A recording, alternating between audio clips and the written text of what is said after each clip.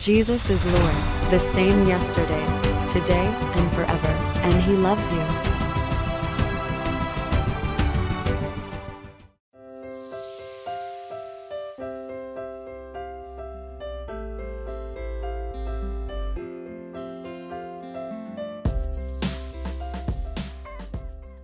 Hallelujah. Wonderful. What a wonderful time we have in Christ Jesus. Jesus Christ is Lord. He came into this world, God Almighty in the flesh. He died for us. He rose again. And the same Jesus is coming again for those who believe in Him, those who have accepted Him as their Lord and Savior. So this is the good news we are bringing to you. So let not your heart be troubled. Let not your heart be troubled. Get someone to listen to this program. Not just today, but the ones who have all said in the past. Let them listen. And they'll know who they are in Christ and what they can do by the power of the Spirit of God in them. Again, welcome to Good News from El Paso. Honey, please, can you welcome our wonderful audience? Yes, please. Thank you, thank you, thank you. For this is the day the Lord has made. You have connected to Him, and you are welcome to enjoy this wonderful good news. And the good news is working in your life. In Jesus' name. Thank you for joining. Wonderful. To God be the glory. So let's go to the Lord in prayer. Dear Heavenly Father, we pray today, we thank you that the Holy Spirit is with us. And what we are going to say today is inspired by the Holy Spirit. And we bring understanding and wisdom to your children so that they will live by it and begin to enjoy your glory and your blessings in their lives.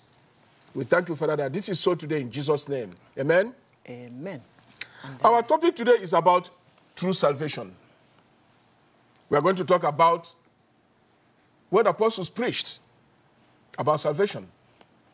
What is it that apostles preached that does not lead to salvation? That's what we are going to discuss today. What did apostles preach?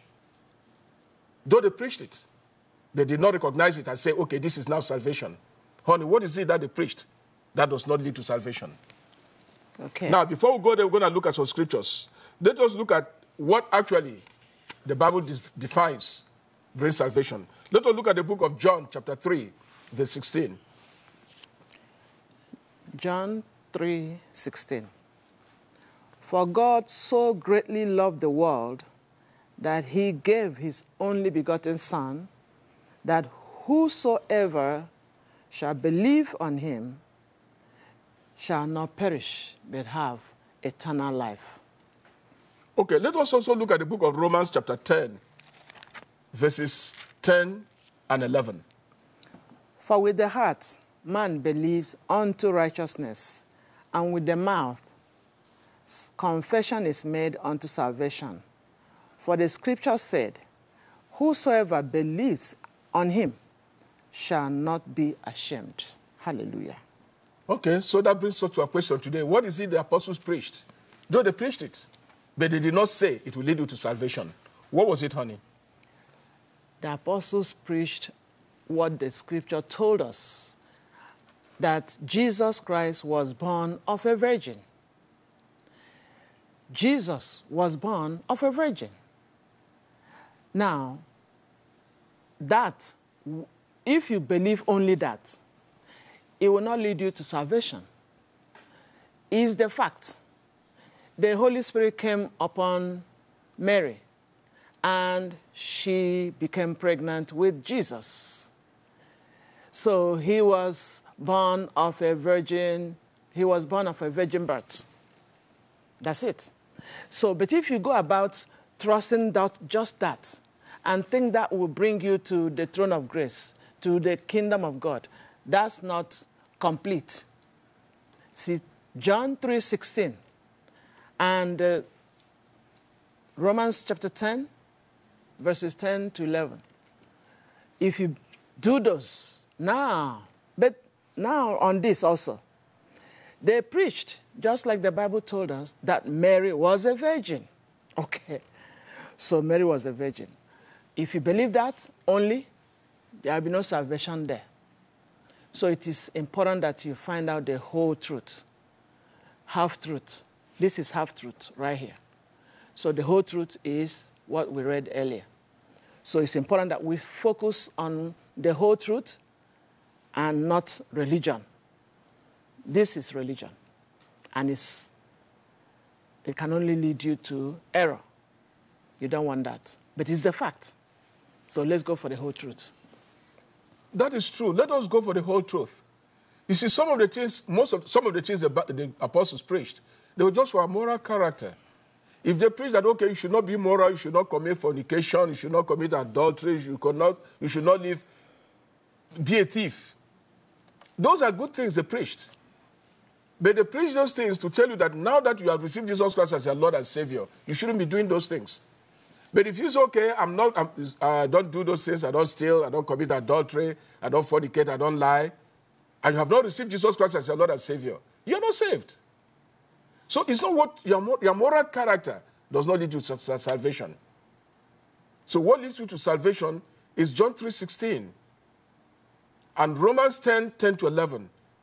You receive Jesus Christ as your Lord and Savior. Then you confess him with your mouth that he is your Savior and that he is your Lord. And you say you are doing, some people say, oh, they're doing a good work. We have set up this thing to help the poor, always in Africa anyway, and Russia and China and everywhere. They say, well, I'm doing that, therefore I'm doing a good work. Those good works are not going to help you in any way. They make you feel happy, they make you feel good, but they will not lead you to salvation. You are still a lost sinner. And after you've done all that, you die and leave this body, you are going to hell. There's no question about it. But receiving Jesus Christ and doing those things, the Bible says will give you another blessing, another crown when you go to heaven. We don't know what that is. But that is an addition to your salvation. So what did they preach or emphasize that actually leads to salvation? We can say today, what did the apostles then preach that leads to salvation? Though we've heard it, but let us look at it again. Okay, so there is a reason why we're bringing this topic today to you. See, in a part of the world, there is a part of the world where some people are preaching that they preach the half-truth, but not the whole truth. It's important that you don't follow religion. Follow Jesus Christ. Follow the whole truth. And the Word of God, the Bible, is the whole truth. So they will come and tell you, oh, they believe in Virgin Mary. These are not Christians. They are religious people. They believe in virgin birth. No, they believe in Virgin Mary. They believe that Jesus Christ is the prophet. And he did miracle. But they believe some of the things that they are one with you, Christians. That you are not, we are supposed to love one another as God has commanded us. So they twisted everything, just like the devil would twist the Word of God. And before you know it, you're like, you get confused. That's the idea. So it's important that you know the foundation. When you know the foundation, you will not be deceived. It doesn't matter how long they spin the lie or the half-truth, you will not be deceived. But if you don't know the whole truth, then you will agree with them and then end up where they want you to be. So, just like we read, John 3:16, for God loved the world so much that he gave his only begotten Son, that whosoever that will believe in him and confess Jesus as your Lord and Savior. But a lot of people think Jesus Christ how can one person be the only way to God? See, that's what they think.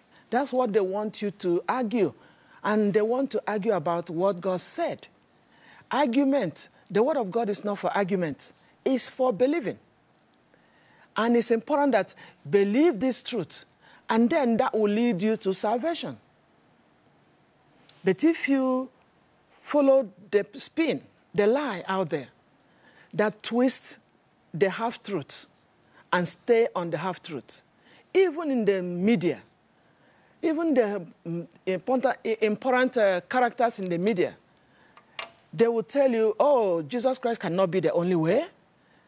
And because you have believed them for too long, and I thank God for those people that will stand up for those characters in the media and debunk their lies. Those are the true Christians. Because what God said is what stands. There is no ifs and buts about it. You believe in what God said in Romans chapter 10, verses 9 and 10. I know we read 10, verses 10 and 11. Let's look at verse 9. Romans chapter 10, verse 9. That if thou shalt confess, if you will confess with your mouth the Lord Jesus and believe in your heart that God raised him from the dead, thou shalt be saved. Do you hear that? So, the half-truth is what they want you, or they believe in Mary, Virgin Mary. They believe in Jesus. Yeah, he's a prophet. He was a prophet. He did miracle. Well, as a Christian, this is the truth. Believe this truth. The other one is half-truth. And the devil is all about half-truth. And if anyone is spinning the devil's lies, then they are under the devil's command. We just pray that they will come to the truth, the whole truth, and nothing but the truth, so that they will be saved. And that's what we need to preach. You, that is a Christian, you need to spread that good news. You need to stand up and say, no, that's the half-truth. The whole truth is this. Because we have to represent our King Jesus, the Lord over all, and not allow the people to be deceived when we are able to stand against the half-truth and debunk the lies of the wicked one. To God Almighty be the glory. That is very true. So the apostles emphasized on one thing that will bring salvation. And one thing only, that you will believe that Jesus Christ died for your sins and that he rose again. Even believing that alone won't save you. What will save you? When you say, now I receive him as my Lord, and I confess that he's my Lord, I receive him as my Savior, now I'm confessing that he's my Lord, that is where the salvation comes. Now, by believing that Jesus was born of Virgin Mary, Mary was a virgin, Jesus was a prophet, that believing, and you say, I hate you because you don't believe that Jesus died for your sin. No, I don't hate you. No Christian hates you. Why? Because a Christian is bound by the word of God to love you. It doesn't matter what you believe. A Christian loves you. And that is why he doesn't want you to go to hell. That is why he's preaching the word of God to you. Because he loves you. It has been revealed to him the horror of hell, the terribleness of hell. Hell is eternity. And because of that love, in spite of what you are believing, he loves you. But he wants you to know that believing, oh, I'm living a pure life. I'm not living an immoral life. I'm not lying. I'm not fornicating. I'm not cheating. That won't help you. And when he tells you that, or when she tells you that, it means that he or she loves you so passionately because he knows where that is going to lead you. So anyone they say, oh, it doesn't matter, there's so many ways to do this, there's so many ways to do that. That's true. There's so many ways to do so many things. But there's only one way to receive salvation. There's only one way to God. And that one way is Jesus Christ. There are no two other ways. There are no two other ways as far as God is concerned. So preaching Christ, sacrifice, and helping others, that is my duty as a Christian. To preach to you that, hey, you are committing this sin, but God had made a way out for you.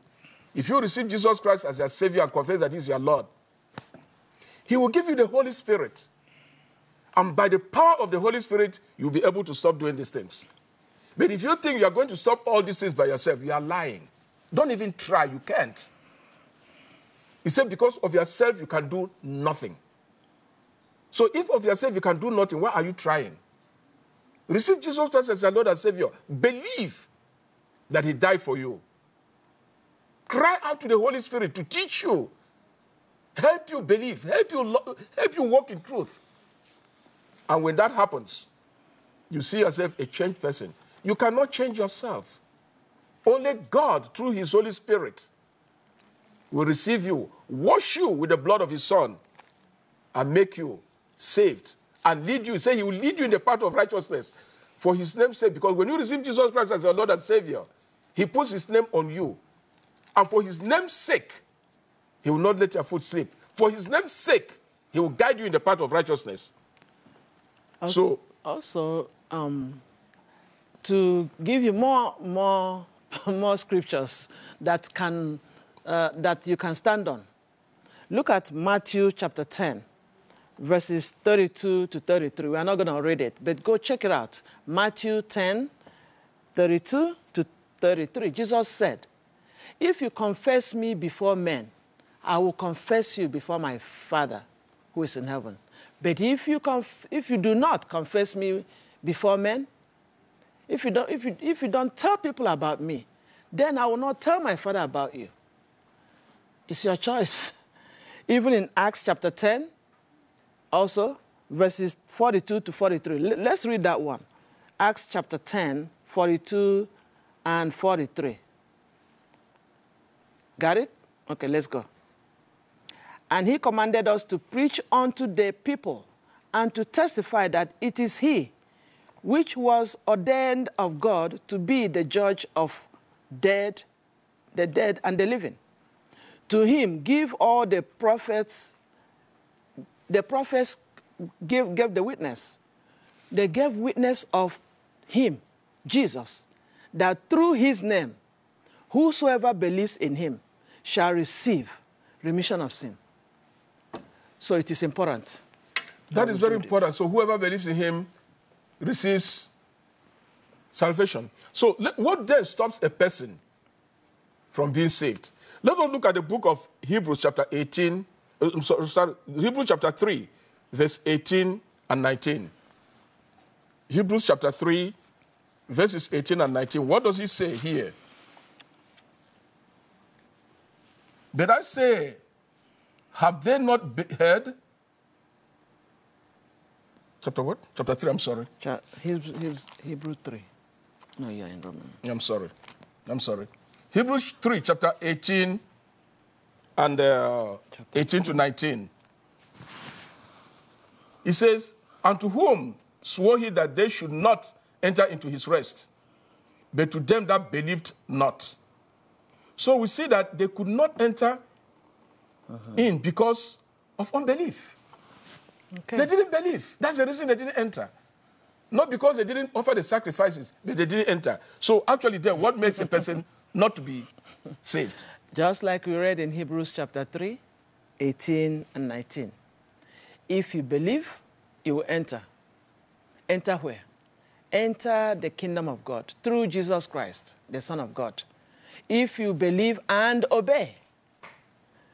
So it's important that you obey when you believe. If the word of God say, do this, go do it. That means you believed it and you did it.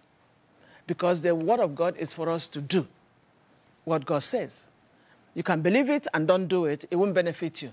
But if you believe it and do it, then it will benefit you.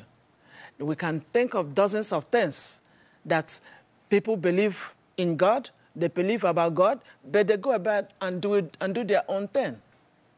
And you wonder why some people go, where is God in this? God is still where he has been. Oh, that question tickles me.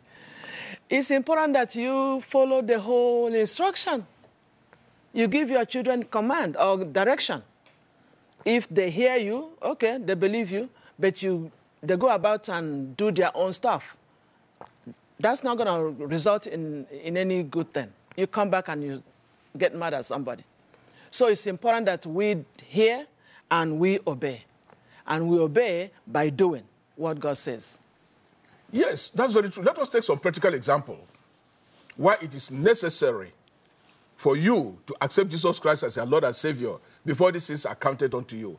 Take, for example, you have a very rich man in a foreign country. And he brings a bunch of money to the United States Treasury and says, this is my tax. they looked into the book. He doesn't have a social security number. So he's not an American. So that money will go into what they call miscellaneous. So it has no place in the American monetary system or what they have set up to be. So though he brought that money, like any other American brings in his or her money, but he doesn't have a social security number. He's not registered. So it really doesn't mean anything. So if you as somebody, you are coming to God, well, I do a good work, I don't steal, I don't do this, all those things will go into religious miscellaneous. You are not registered. God will look, your name is not in the last book of life. So everything you're doing is a fast. It has no place in the kingdom of God. But a poor man in America who makes maybe $1,000 a month and he pays $1 into his tax, that has meaning because he has a social security number. But this man with the millions that he has brought, his money is miscellaneous because he doesn't have a number. He's not registered. Does that make sense? That's why it's very, very important for you and me to be registered in order that whatever thing we do will be accounted for, be added onto us and accounted for. So now we look at who is the true religion. And now we are talking about here true salvation. You have religion, you have salvation. You look at Isaac and you look at Ishmael. Isaac is of the promise that God promised Abraham. And we, the children of God, are under Isaac's promise, under Abraham's promise.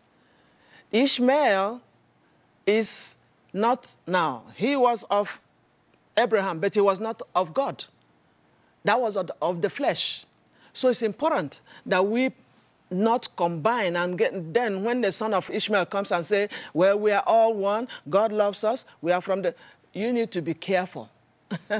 So because somebody can spin a lie as long as possible, that doesn't make it truth. The truth is, if you're under Isaac, you know who you are. If you're under Ishmael, you know who you are. One is an opposer of what God said. That's very true. But remember, being a son of Abraham does not bring you salvation.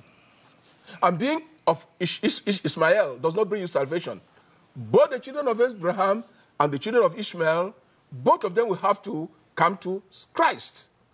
Christ is the only way. So if a child of Abraham say, well, I'm of Abraham, therefore I'm saved, you are lying. And if this one said, well, I'm also a child of Abraham, the child of Ishmael will say, well, I'm also a child of Abraham, therefore I'm saved. You are lying. The only one saved in both of them is the one who accepts Jesus Christ as their Lord and Savior. God promised the salvation of mankind through the lineage of Abraham. That's what he did. But he didn't say because the Christ is coming through the lineage of Abraham, therefore every Jew is saved. No, it's not. They too will have to accept Jesus Christ to be saved. So also with the children of Ishmael, accept Jesus Christ to be saved. So it's like, this is plain. Yes. We have to understand this truth. Thank you very much. This is a deep study. You know, you go, well. No, it's deep. You know why? Because it's simple. These simple things that take people to the other side of the road. Or, if they don't hear the true gospel. The true gospel is God is exposing these things so that we will stay alert. Because the world we are in now is in such a way that lies are flying all over the place. If you are not careful, you believe the lie. And before you know it, you won't even know what hit you. So he wants us to be alert, to be on alert. Be on the wall, watchman on the wall. Be alert, be sensitive. Don't sleep. This is not the time to sleep. So, my brothers and my sisters, so whether you are a child of Abraham or you are a child of Ishmael or none of the above, we are going to ask you now to receive Jesus Christ as your Lord and Savior. If you receive Jesus Christ as your Savior and confess that he is your Lord, you will be saved. That is the only way No religion will take you to heaven. No birth from where you are born will take you to heaven. The only thing that will take you to heaven is the name of Jesus Christ, our Savior. Now, honey, please, will you tell our brothers and sisters, tell them to come to receive Jesus Christ as their Lord. Congratulations, you have watched up to this point. And remember, it's not of him that willeth nor him that runneth. It is God that shows mercy. His love is speaking to your heart, speaking to all of us. And it's his love that constrains us, that makes us love whosoever and love everybody. But that does not mean we leave ourselves open to be abused and to be lied to. So now repeat from your heart. Say, Jesus, I believe you are the Son of God, who came in the flesh, suffered and died for me. I believe you died and you rose again. I ask you to forgive me my sins. I ask you now, be the Savior of my life. I make you the Lord of my life. Fill me with your Holy Spirit and help me to live the victorious life. Thank you. I receive my new life. I receive eternal life. If you have made this confession, welcome to the kingdom of God. Welcome to the household of God. And now start reading the Bible to know the God that is your Father, the God that you serve. From John, going right. And if you need to know how Jesus walked when he was on this earth, Matthew. And then read going right. When you finish that one, that's to tell you this is the life you live. And then go back to Genesis and see how God dealt with his enemies. So, my brothers and my sisters, be strong in the Lord and by the power of his might.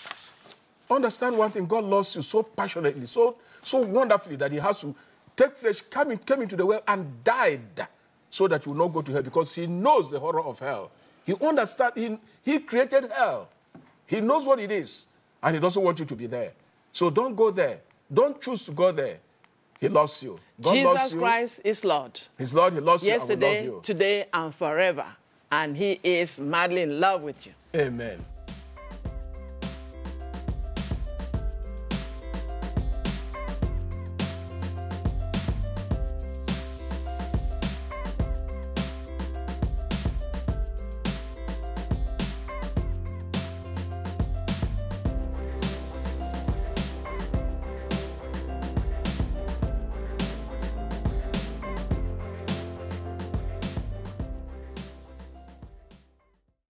Jesus is Lord, the same yesterday, today, and forever, and he loves you.